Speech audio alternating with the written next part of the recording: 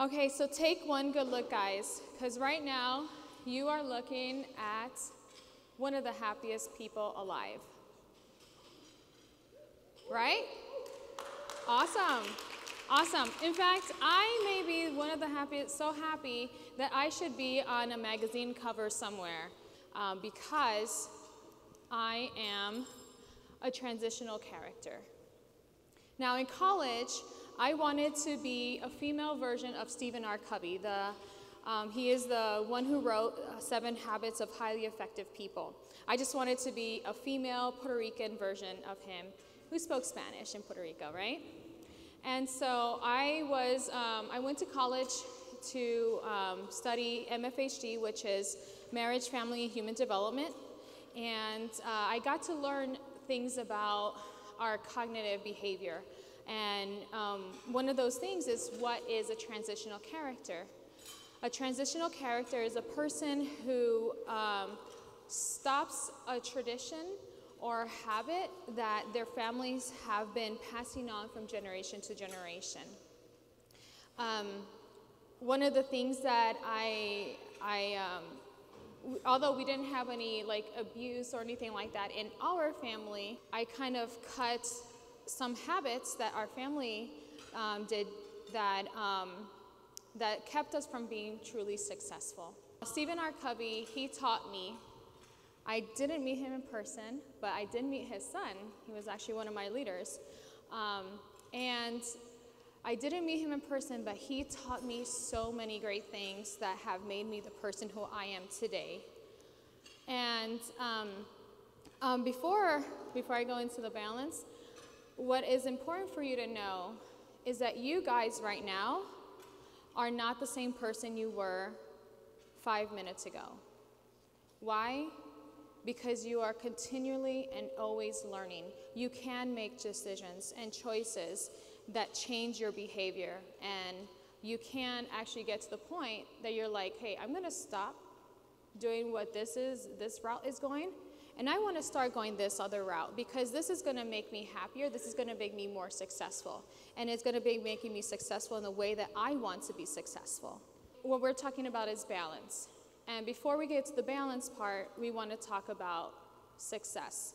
Before we could define what to balance, what are we going to balance, we're going to define what the success part is. Success is something that will make you happy. You would not want to find success if it makes you unhappy ultimately. So Abe Lincoln, he has one of the best quotes that I love, and it's like, most people are about as happy as they make their minds to be. So you have the choice. Happiness and success is a choice for you guys, for us too. One day I came home from work.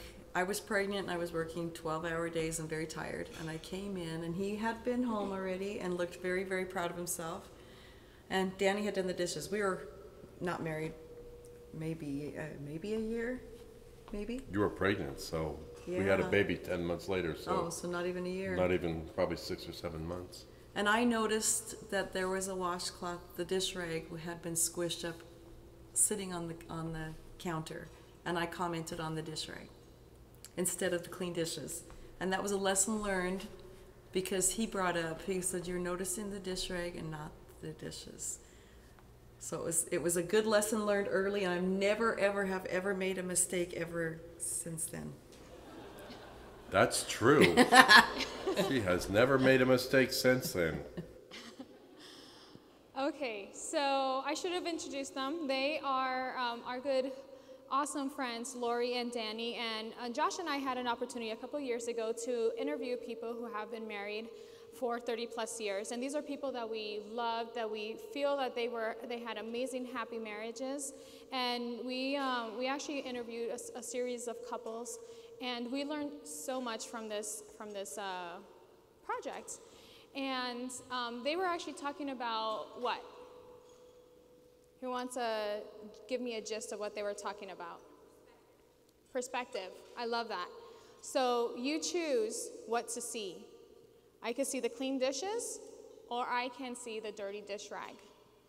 And thankfully for Lori and Denny's perspective, for their marriage, she learned that really early on, and as you knew, she never made that mistake ever again. Okay, so the balance. So when you want to balance yourself and you want to balance your happiness, you have 4 compartments in your body. This is what Stephen R. Covey teaches in his 7 Habits of Highly Effective People. And I'm not sponsored or anything like that. Just wanted to let you know. But there are 4 parts of your life, your areas of life: body, mind, hearts, and spirits. And they're all connected to each other. They all touch each other one way or another. And we have to be able to balance ourselves so that we can be able to, or feed each and every one of these areas so that we can be balanced. Let's start with the body. The body is the physical energy of capacity to do things. So we want to take care of our body by exercising, by eating healthy. This was delicious food, by the way. They deserve a round of applause. Very healthy, and I love that they announced that it was gluten-free in the beginning too, or part of it was gluten-free and what was gluten-free and what was not. And we want to just be able to just be energized, and we want to also be able to rest. This is something that a lot of wedding professionals that I talk to don't get to do. They say, oh, I barely got 4 hours last night. I don't know how we could function like that. We can't function as a society or as an industry with sleeping on 4 hours a night on average. Let's go to mind. I'm going to talk about these things in a little bit more in depth. But right now we're going to move on to mind. The mind is the mental sharpness and the ability to think clearly so that you know that you're doing when you're doing things. Okay? You want to continue educating yourself. You want to continue learning. You want to continue reading, writing in your journal, whatnot, all of that fun stuff. That really helps your mind. And your heart. This is my favorite one because if I'm unbalanced, I probably have a little bit too much of this one because I think this is a Puerto Ricanism, or at least my familyism, a Mojicaism, because we are lovey-dovey people. If you come up to me, I do not shake your hand. I will hug you. And that is something that is just built into my DNA, I think. And it's pretty much doing something what was called the emotional bank account, and I want to explain that to you but in a minute, I promise. And the spirit. So the spirit is the inner self that exists beneath your core values. So pretty much it's the core values, it's the religion you choose to follow, your deepest conviction, and you need to know your values and value your values. That is so important. So when you come up and a new client inquiry comes in and say, hey, do you want to work this and this and this and this and this, and you don't do half of those things, you're cheating yourself if you say, sure, I'll go ahead and do that. And you're like, drat, I have to do this now. You don't have to do this. If it breaks your values, you can say no. My husband and I actually turned down a wedding in India, because it didn't follow our core values. And I was happy for that. A lot of people would be like, are you crazy? Are you insane? No, because I value my values that much. And so should you. You value your values, not my values, because they are valuable. Anyway. Okay, so I have a story for you. So this is a story of this young prospector that decided found out about the gold rush in 1849, and he heard that in California, there was so much gold that you can barely carry the gold nuggets. So what he did was he sold all of his belongings and he traveled all the way to California.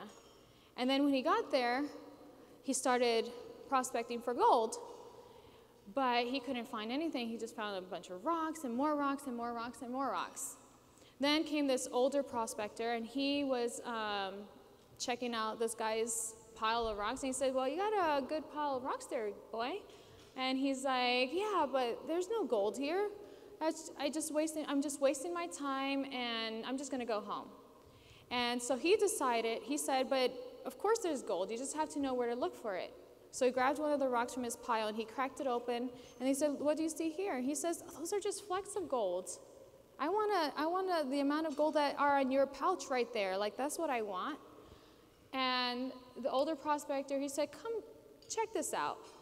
And then he shows him his pouches of gold were filled with flecks of gold. And he said, "Son, it seems to me that you are so busy looking for the large nuggets that you're missing, filling your pouch with these precious flecks of gold.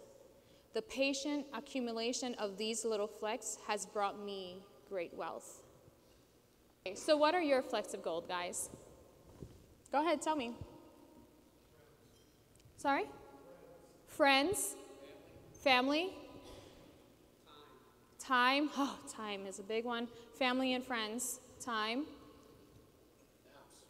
Naps. That protects your body. What else? Pets. Our pets do help us too. Okay. Travel. Okay. So those are things that you are going to add to your balance. Those are things that you're going to add success to your life. I'm going to paraphrase this because I don't have a slide of it, but I need to say this right now. David R. McKay, he said, there is no success higher, or I'm going to slaughter this. There is no better success than the success within the walls of your home. So if you are successful in your business, in your career, but you are not successful at home, are you really successful? Think about that.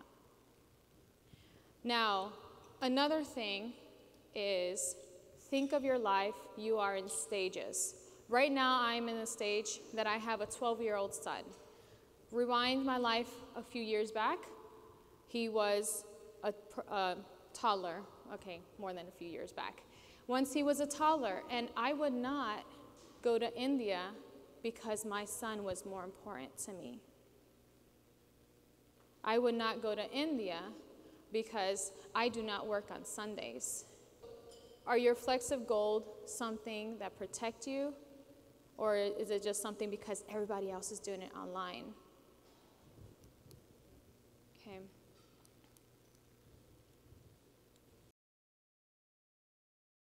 For the 4 areas of life, we're going to go more in depth, and these are actually my 4 areas of life.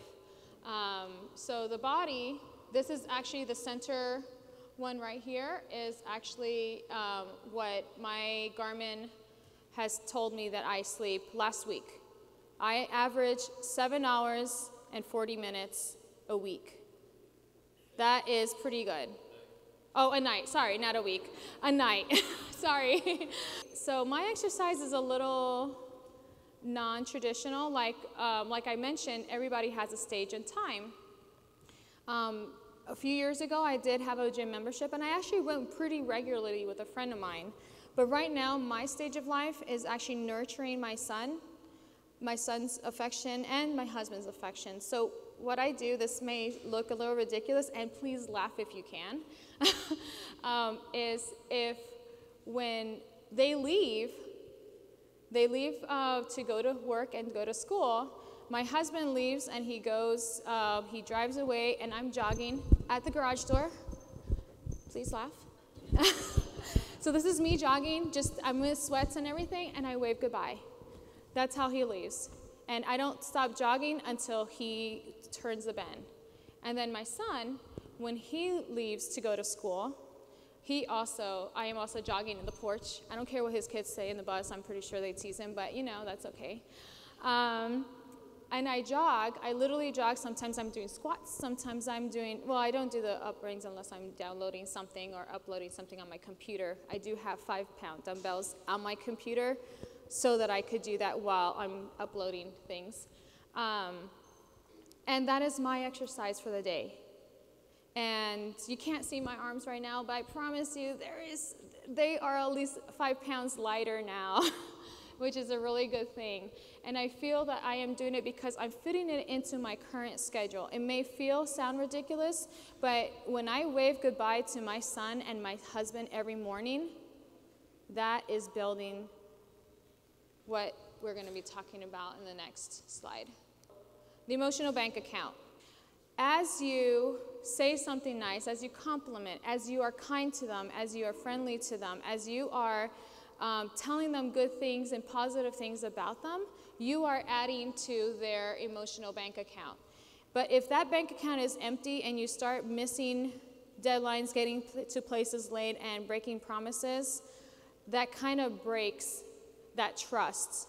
So the emotional bank account is essentially that you are adding more rather than taking from. You don't want to drain them from the emotional, the friendliness of that.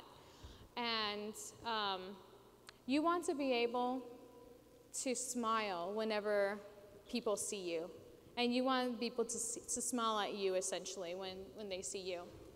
So these are just traits from the emotional bank account. This is the time for you to take a picture if you wanted to take a picture of it. But just think of positive is positive, negative is negative. You're doing withdrawals if you are being negative, and you're adding positivity if you are being positive. And so Josh and my husband, they are my number 1 and 2 emotional bank account guys. Why? Because I kind of love them and I live with them. And it doesn't matter how many times I run late to something and Josh is like ready in like 2 seconds, and I'm like still getting ready and whatnot. And he's like, he knows that I'm just dawdling. But I've added so much emotional bank account, we don't even argue that much anymore. I'm going to repeat that. We do not argue that much anymore. That's how important and how great this emotional bank account is. If you see yourself as adding more love to that person, to that individual you care about, that will make you successful in your family and in your life. So I have to, because I can, my husband did something really cool for one of our couples. This is bride, and you see this beautiful anklet on her ankle. She was wearing it on the day that she got married, and for Indian weddings, for those who don't shoot Indian weddings or who don't participate in Indian weddings, they're multiple days long. And in this case, it was a 2-day wedding, or 3-day wedding, I believe. And Nikki, she really wanted to go to this lake, and then at the this pier right here, she really wanted to go to that pier later on so she could like splash her feet. Really romantic and really cute, and be all cutesy-witsy with her husband and lovey-dovey. And then what happens is she drops her anklet in the lake when they start taking it off. And so my husband, as you can see here, Josh just decides to go into the lake. It was the last thing of the day. So he decides, I just emptied my pockets. He did this all quietly. He didn't like blow a trumpet in front of him or anything like that. He just walks into the lake. He estimates where it fell. He goes in. And then they notice, and they're like, no, no, no, no. And I was in shock too, because I'm like seeing my husband going into the lake, and I was just like, holy cow, this is really happening. He's actually going into the lake during a shoot. And then, so the water was a little deep, and he actually even took off the kurta, which is the top, and he dives into the water. This is actually him under the water. You can't see him.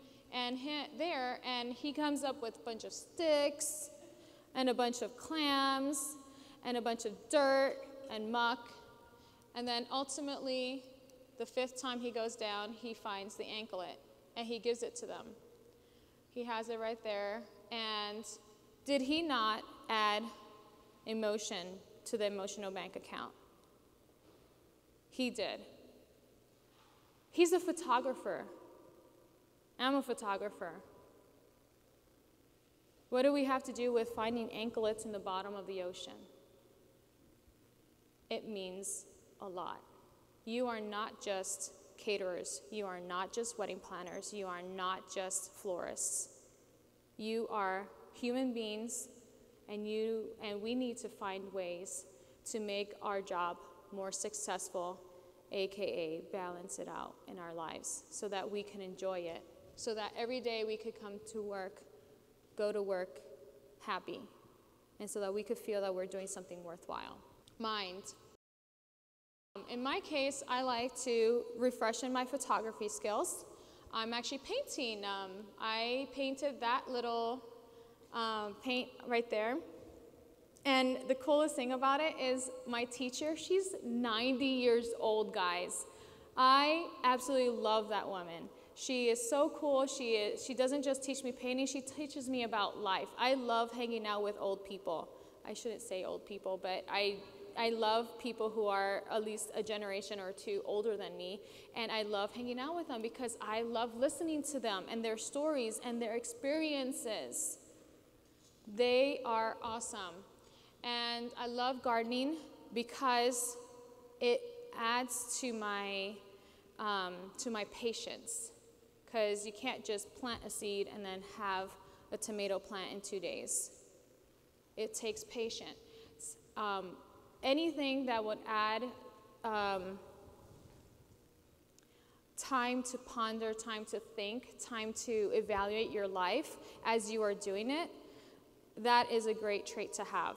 I want to not pause here, but I want to remind you. Remember how I mentioned that all of the 4 areas of your life, they intermingle with each other? This can also easily be mind and spirit, because it adds to your values, as it adds to your it also adds to your health, because you're feeding yourself healthy habits.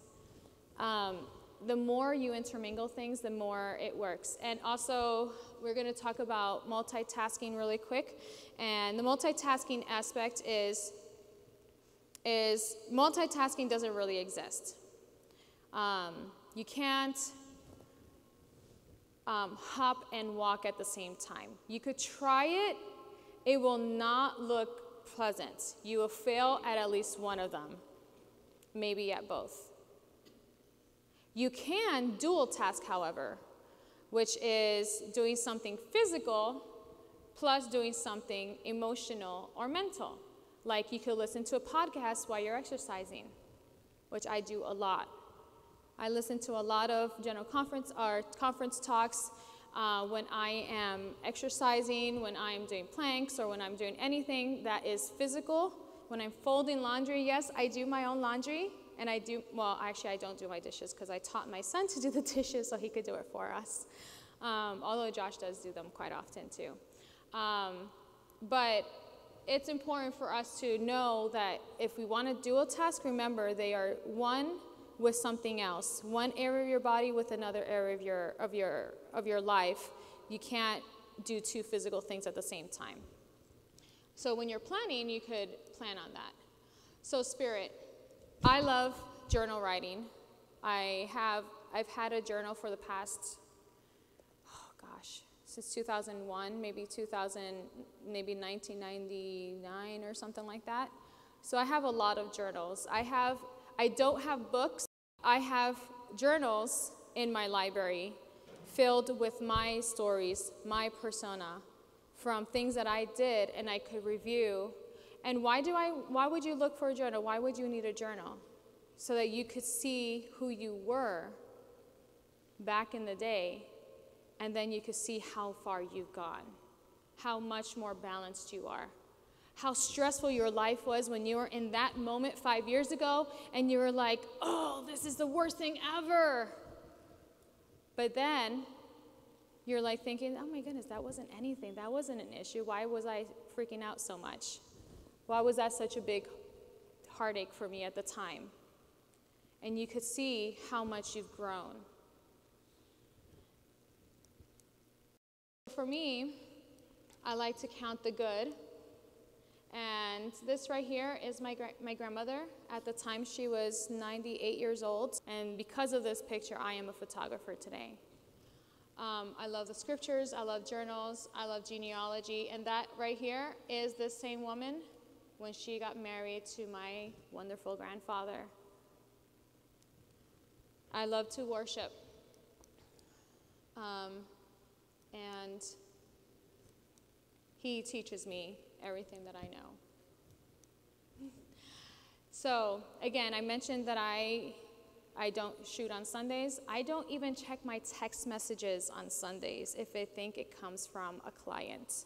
I don't check my emails on Sundays. I am that devoted to my values. And that's what everybody should do. It doesn't have to be Sunday, Sunday, I choose Sunday because that's my Sabbath day, and I decide to rest on that day and worship and be with my family, be with my friends.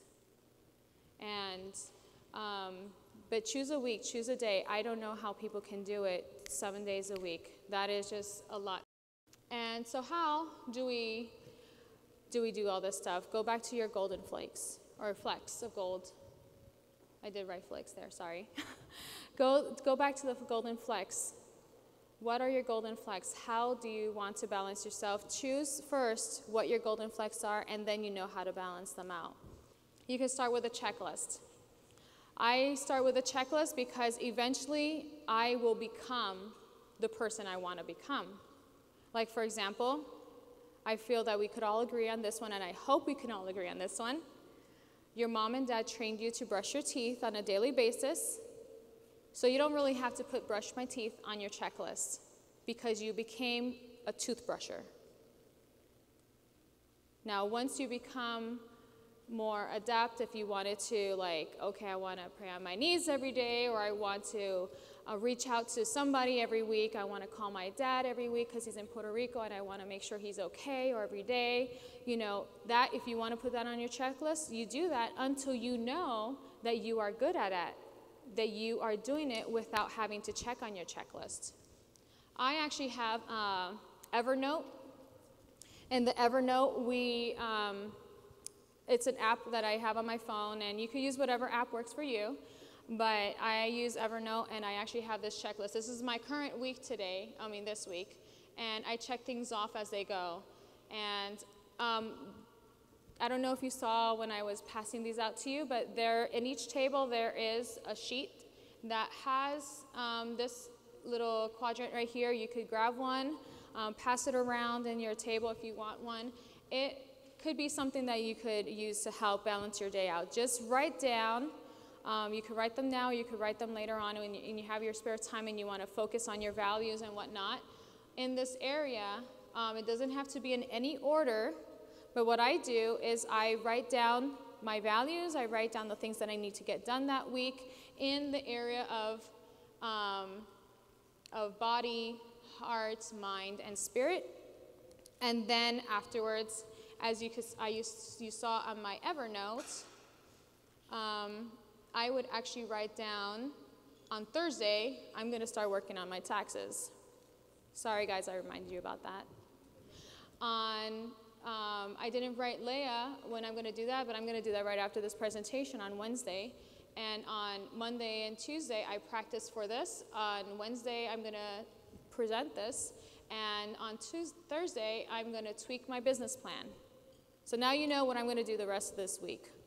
And I even have an area for my chores. I have an area for my spirit. I have an area for my education, heart, and all of these things are just like mind educational and mind recreational. I have it divided in that way. When you want to manage distractions, you can schedule them. If you really need a break, it's okay. Every 25 minutes or every 30 minutes, you can stand up from your desk, stretch, and do something. So what is success? Just depends on what your golden nuggets are or what your golden flecks are in life. And how do you find your productivity? You have to, once you have that determined, you schedule it in the way that will make sense for you. And you're not going to find that on anybody else's page or posts. They're based off of you. And this is very pixelated, but I did that on purpose. Not really. I didn't do that on purpose. But this reminds me of the phrase that I wanted to say. You have to choose your love and love your choice. Many people have told me, actually, that they think that Joshua and I never would argue, that we have a perfect marriage. And I could say that that is true for the most part right now. But if you saw us when we were first married, the first year, I didn't even have any brothers, guys. And we struggled. We had arguments. And there were days that I was just like, did I make a mistake? Did he make a mistake? Where did we go wrong? No. Arguments, that makes you stronger. When you're poor college students, Going through that together makes you stronger. We bind each other to each other because we're the team. It's us against the world. And now we have a stronger marriage because we try to work things out. We have a family council every Sunday, my husband, my son, and I, and we talk about our needs, our week, and how can we do things better. And we actually try to do those things. And if Josh has things on his list that he has to do, I try to find out ways, how can I make this easier for you, babe? And when I have to do something, you have no idea. He washed the dishes. He cooked dinner for me all this week because he knew I was going to do this presentation. Because he wanted to support me. And he wanted me to be happy. And that is why I am the happiest woman in this room right now.